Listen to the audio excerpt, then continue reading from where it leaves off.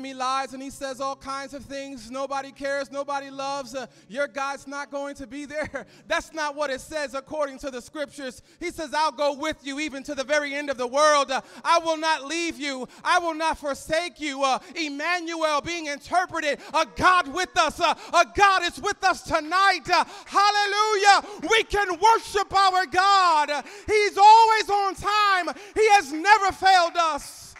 We praise your wonderful name tonight, oh God. We thank you, Lord, for walking with us.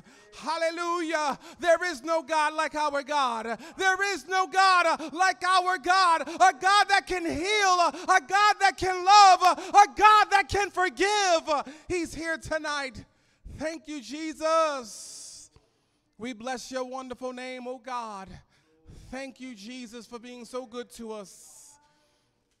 Hallelujah. Thank you, Lord. You may be seated. It's good to be in the house of the Lord tonight. Thankful for his goodness. Thankful for his presence. You know, we go through things and we don't have to go through it by ourselves. That's the awesome thing about serving our God. We're not in it by ourselves. We don't go through it alone. And sometimes people may not even understand what you're going through. But our God does. He understands everything about us. And we can go on and on about that forever. But at this time, we're going to wait upon you for the Sunday evening tithe and offering. If we could have Brother Tom to come and assist us, Reverend Rueda to come and assist us. We know all Christians do pay tithes and gladly give offerings as unto the Lord.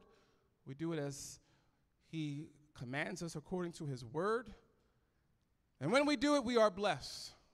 We are blessed. 3 different ways to give. Of course, we have the QR code online, and then we have the CashApp, $NTCCPasadenaTX, and then we have this old-fashioned way here where you put the money in the bag. You know, you don't have to be like some of those people. They call them a phantom offering.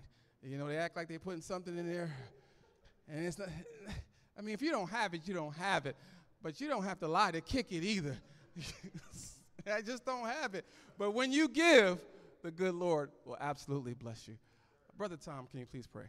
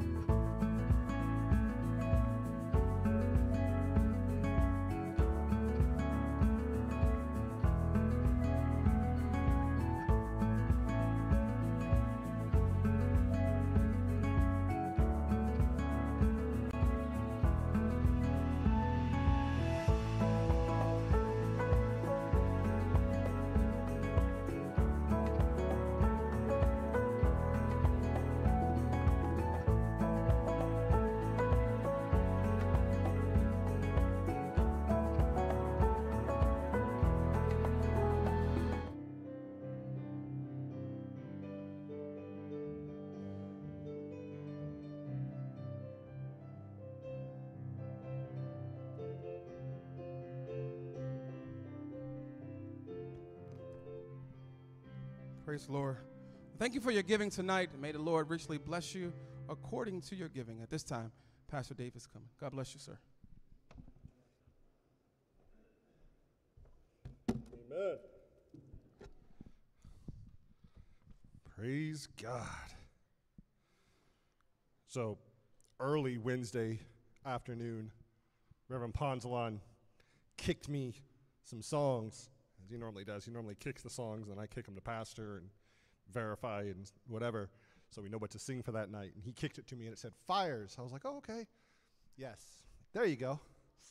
Yeah, and then that afternoon, that's when the fire happened. It was ironic, just a little bit ironic, don't you think? It's funny.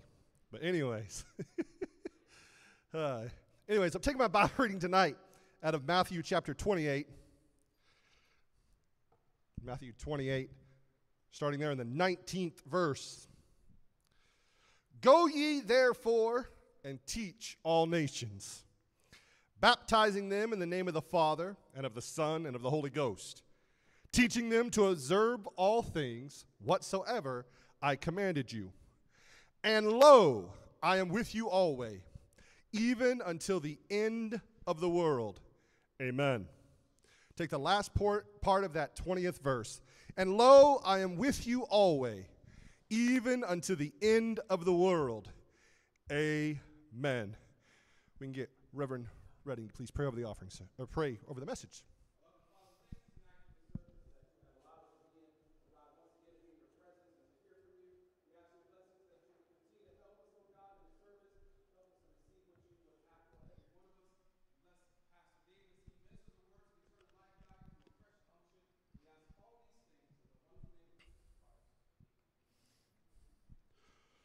So no one told you that life was going to be this way.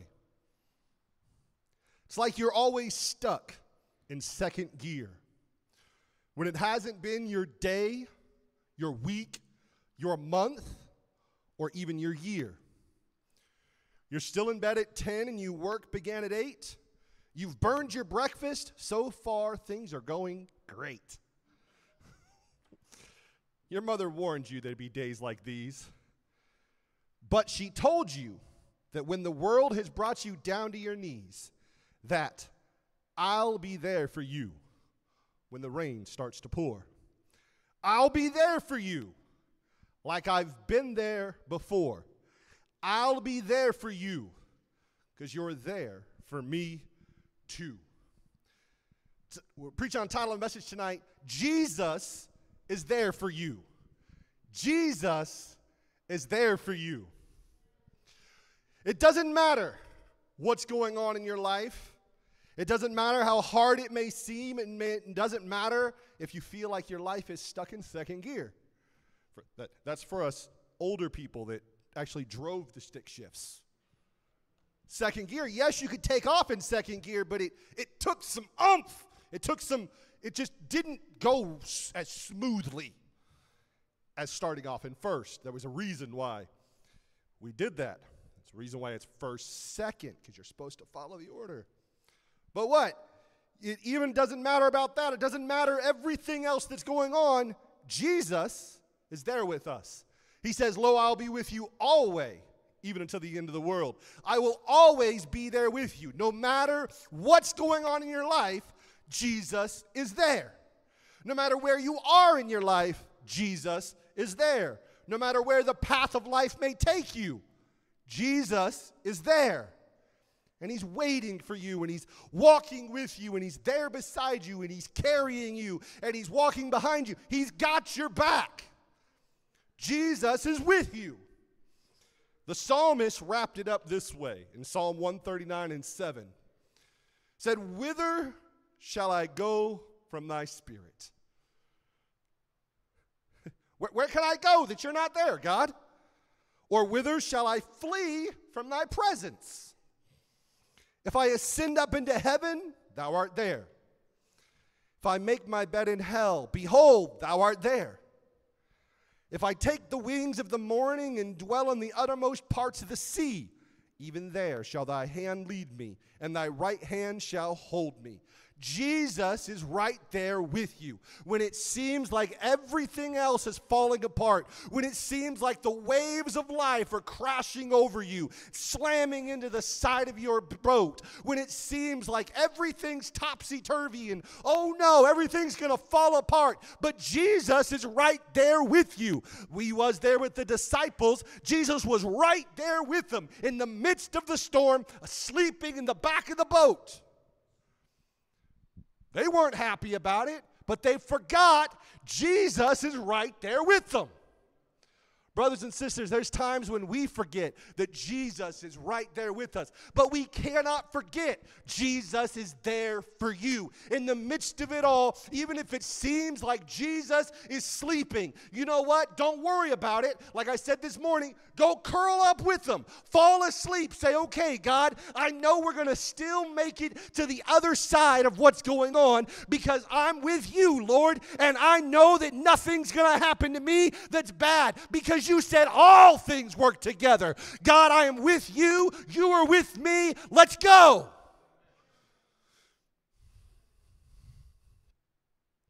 Doesn't matter how hard it seems. It says, even there shall thy hand lead me, and thy right hand shall hold me. He's right there with us. Well, it seems like I'm on top of the mountain. Yes, and Jesus is right there with you.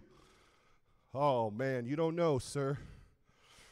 Feels like I'm in the bottom of the valley. It's horrible. It's all uphill from here. And there's Jesus right there beside you, right there with you. Why? Because he says he'll be with us always. Jesus is there with us. There was a time in Afghanistan, we had to go on a foot march into the local city, and it took us through this slight incline.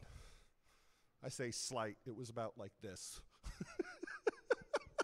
It was a good little incline. And you know what? It seemed hard, it seemed difficult, but you know what the beauty of it was?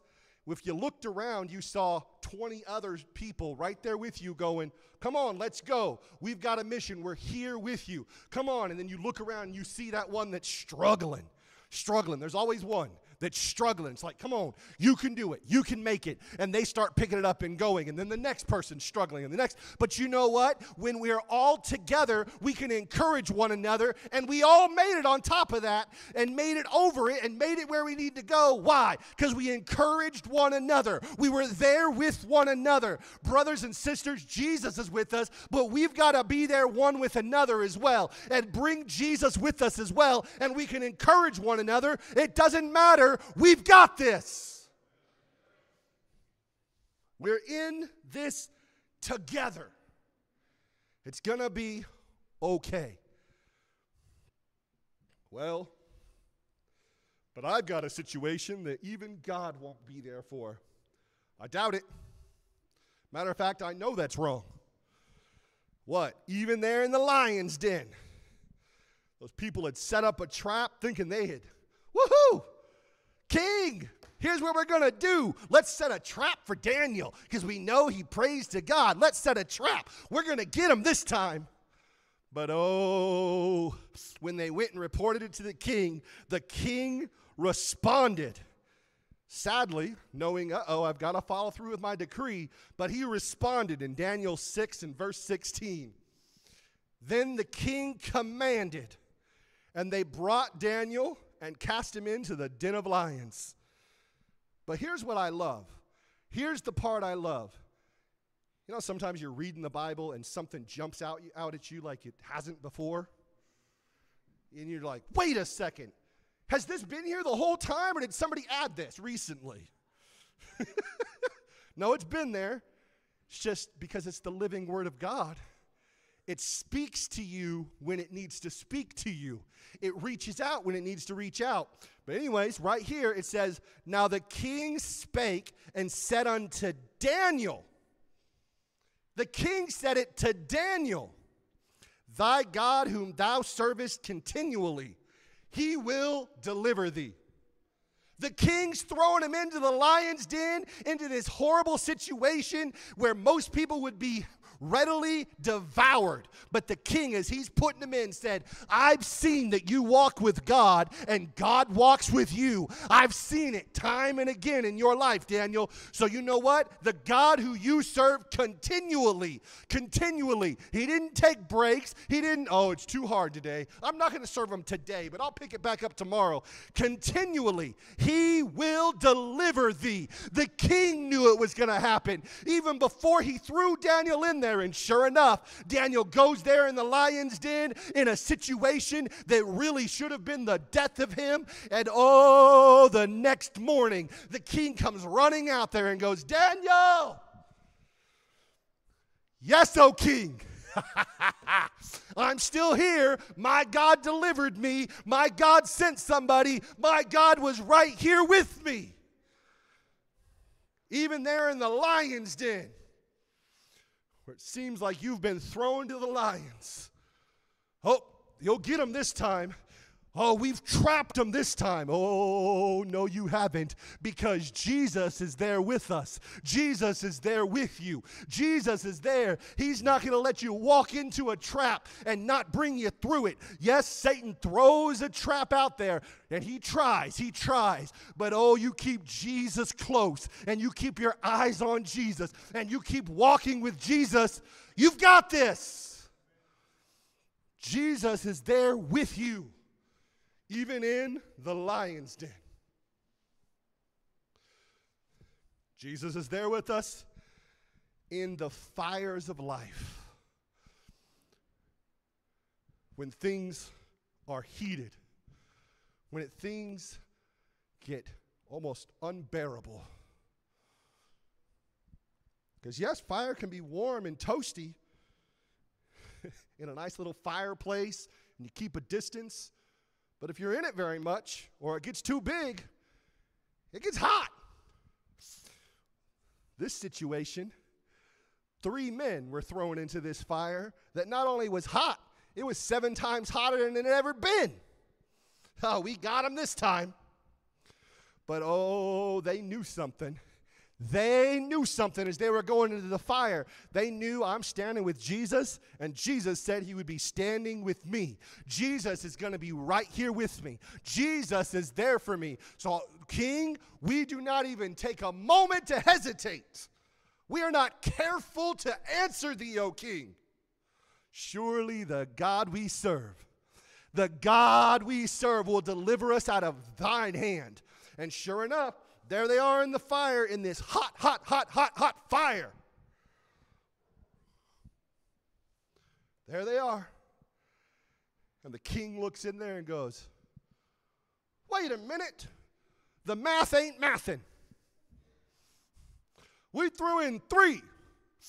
1, 2, 3, 4. 1, 2, 3, 4. Wait a second. I probably just forgot. We had to have thrown in 4. Hey, wise men. Hey, people. How many did we throw in there? We threw 3 in there. Why am I seeing 4? And not only do I see 4, and they have no hurt upon them, but the form of the 4th is like the Son of God. He's someone that I haven't seen before. Jesus is right there in the fire with them, taking care of them. Brothers and sisters, as we're there thrown in that fire, in that hot situation, in those tough times, when we think that life may be over, that things are over. Oh, but we look and there's Jesus right there with us. And we can walk out just like them without even the smell of fire upon them, without even any harm done whatsoever. They were walking around. Why? Because Jesus is there for you. Even there in that fiery furnace, walking through the fires of life, Jesus is there with you, right there. And in the darkest days, in the darkest of days, darkest of nights, when it seems like all hope is lost, we can remember what the psalmist said. Yea, though I walk through the valley of the shadow of death.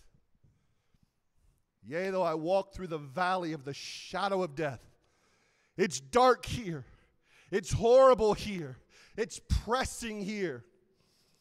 If you've ever been in a really, really, really dark spot where no light's coming through at all, it almost feels like the darkness is even closing in on you. It's horrible. But what? He says, I will fear no evil.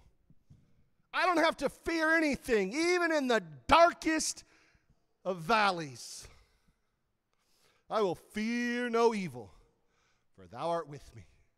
I may not be able to see you because it's so dark, Lord, but I know you're here. I have faith that you're here. I can't see you right now, but that's okay. I know, for thou art with me. Thy rod and thy staff, they comfort me. You are taking care of me in the midst of it all, Lord. It doesn't matter how dark the day is, how dark the night is, how dark dark the valley is, God, I know you're here with me. I don't fear the evil. I don't fear what's going on. I don't have to worry about all of that. I don't have to let the darkness cloud my mind, because I know that, God, you are here with me, and we're going to make it out of here. You're going to help me through this, because, Lord, you are right here with me.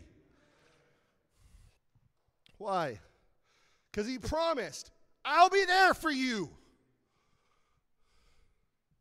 Always.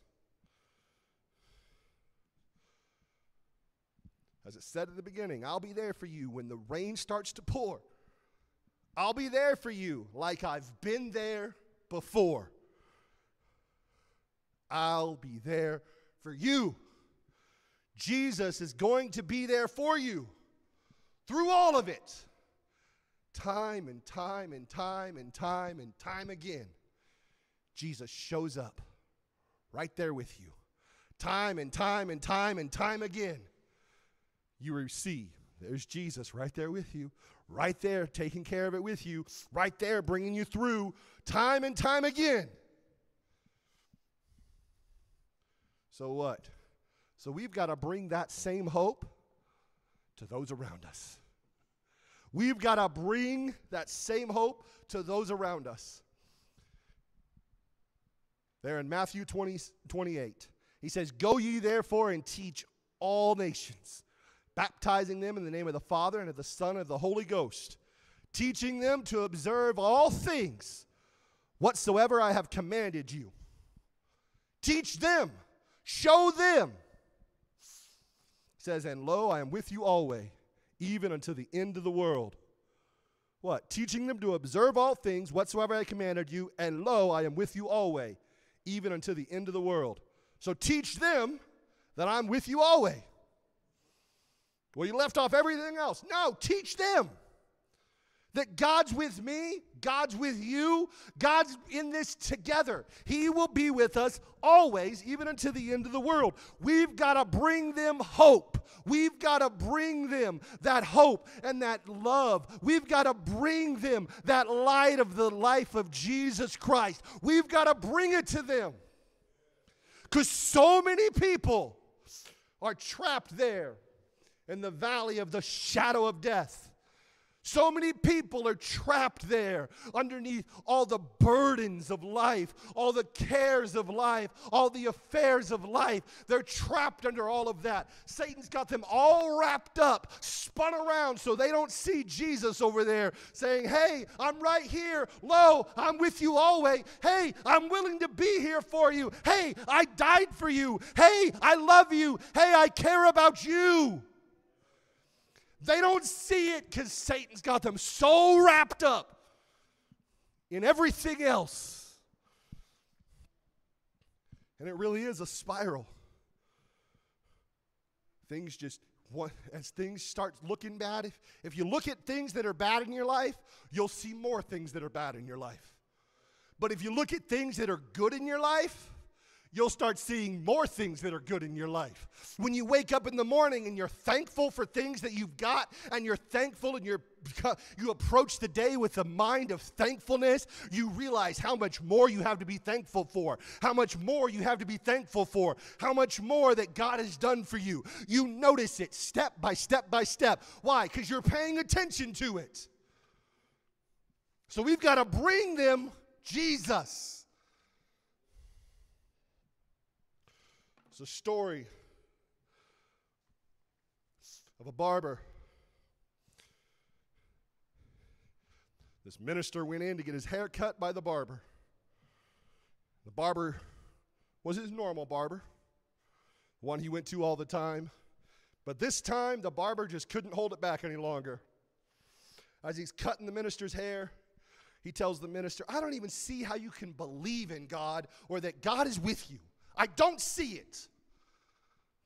Have you not seen how dark the world is, how horrible the world is? Have you not seen all the bad going on around us? Have you not seen all of that? How can all of that be happening and you still say that God's here? And you want to spread the hope of God? I don't get it." Well, the minister was wise. took a moment, didn't say much of anything at that moment, paid his bill, gave his tip, started walking out the door. And as he walked out the door, he happened to see this homeless man with a heavy, thick beard and scraggly, just messed up, matted hair. He grabbed the man, brought him, and said, come here real quick. He walked inside and told the barber, how can barbers exist if this man with a scraggly beard and messed up hair and all of this, he looks so horrible. How can there even be barbers in this world? Well, did anyone tell him that I'm here to cut hair? Did he ever come to see me?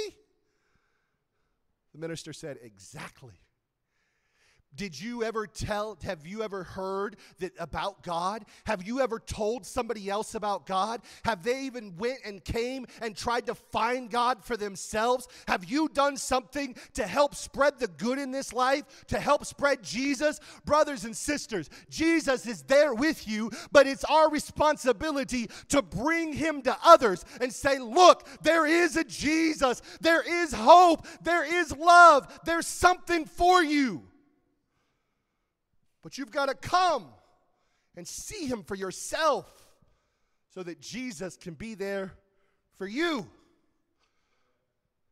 Jesus is there for you to pull you out of that pit, that miry pit. Jesus is there for you to walk alongside of you. Jesus is there for you. In Proverbs it says, and there is a friend that sticketh closer than a brother. Jesus Christ is there with you, and he wants to stick closer than a brother. My sons, they fight, of course, but they love the snot out of each other. Even when they're mad at each other, they can't be apart from each other for very long. All of a sudden, they're popping in the other person's room or, come play with me. What's going on? Where's he at? If Josiah spends the night, Jeremiah, as soon as he sees him, Josiah! And gives them this huge, and they like run towards each other. If it's been 5 minutes, they run towards each other. But brothers and sisters, Jesus sticks closer than a brother. He's right there with us. He will never leave us. He's right there with us to say, come on, I'm right here with you. Hey, hi, good to see you, my child. Hi. He's right there. He loves you that much. He's closer than a brother.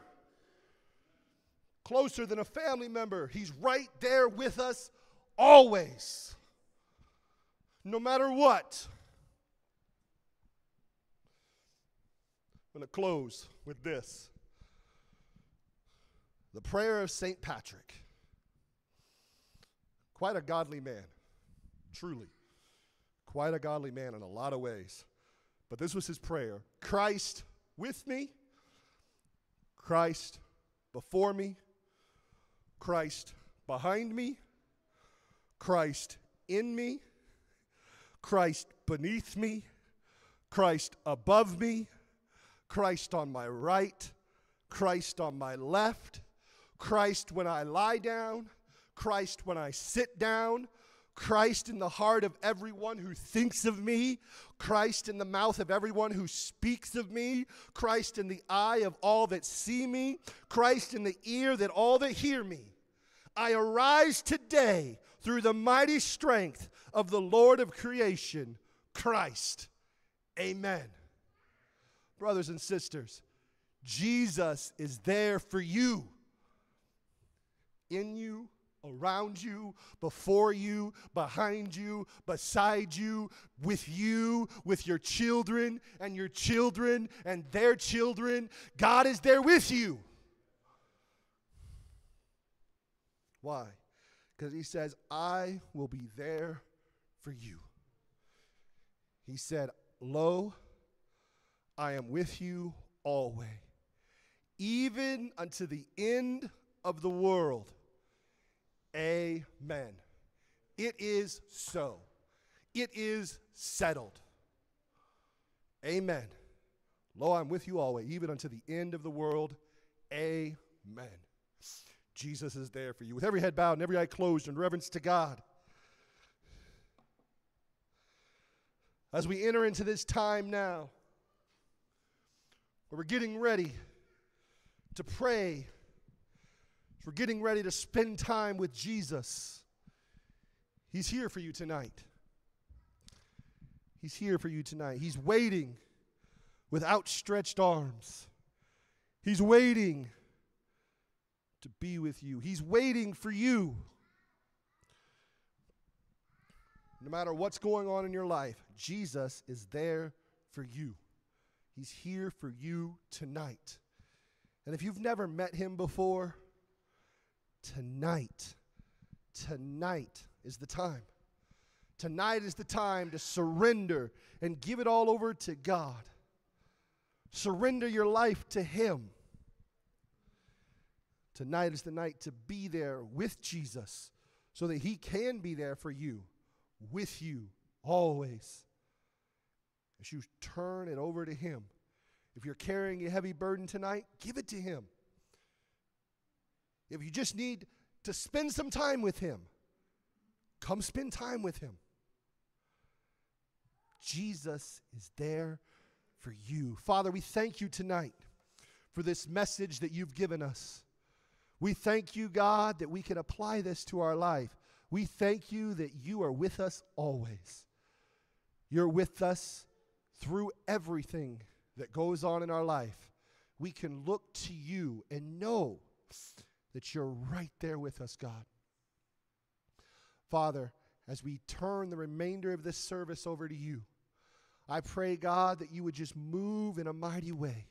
You would draw people with your love, God, as they come to spend time with you, as they come to talk to you, as they come to pour out their hearts to you, God. I just thank you and I praise you for answering and hearing every prayer. In Jesus' name. These altars are open.